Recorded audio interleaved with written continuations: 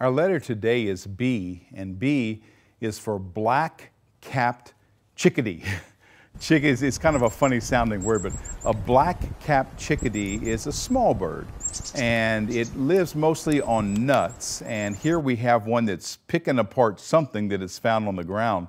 But the Black Capped Chickadee is a bird that makes a beautiful little cheep, cheep, cheep, cheep kind of noise.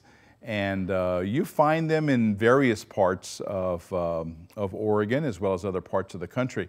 Now, a lot of times they're hard to see because a lot of times they're in the brush and they go deep in the brush. So we were lucky to get this video clip of a Black Capped Chickadee getting some nutrients from whatever it is it found on the ground.